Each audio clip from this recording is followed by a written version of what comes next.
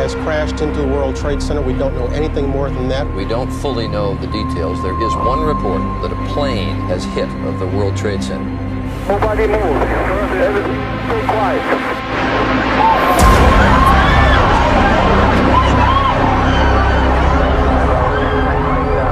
93 checking in 350, 93 350, 93 red traffic views 1 o'clock 12 miles eastbound 370.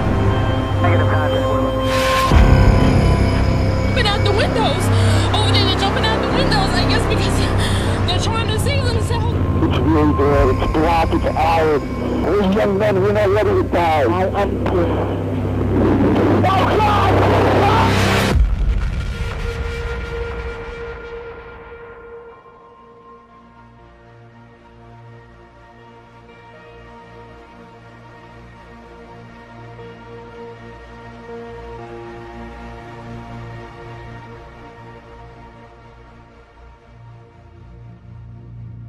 Every nation in every region now has a decision to make.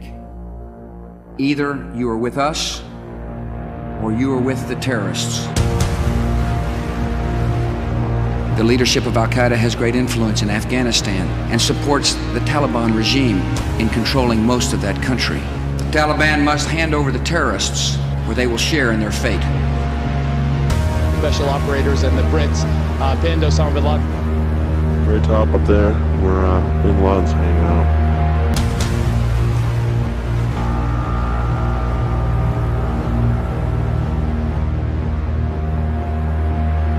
Saddam Hussein aids and protects terrorists, including members of al-Qaeda. We know he's been developing weapons of mass destruction. The president is right to the threat of weapons of mass destruction.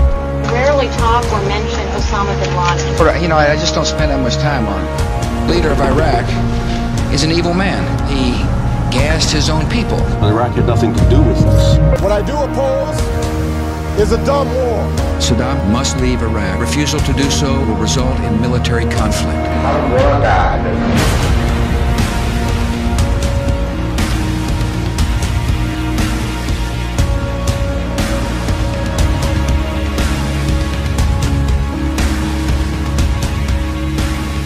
Ladies and gentlemen, we got him.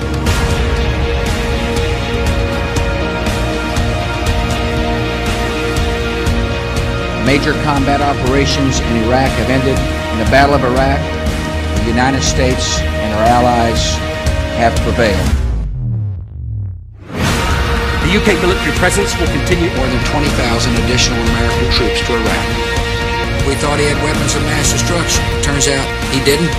The people of Afghanistan, we will continue to stand with you. We are at war. Now you too will taste the reality of this situation. Our determination to defend our values is greater than their determination to cause death and destruction to innocent people. Withdrawing before our commanders tell us would be dangerous. Ending this war. We will kill bin Laden. We will crush al-Qaeda. The United States will lead.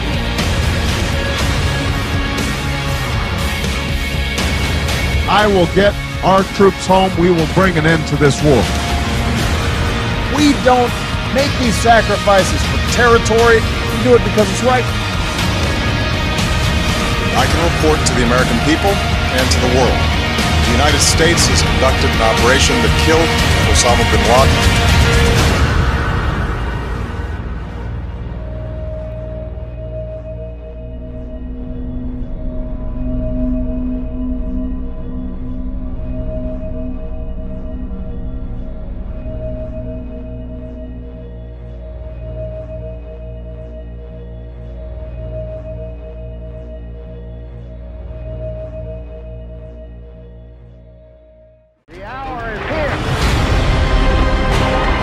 Things have gotten worse.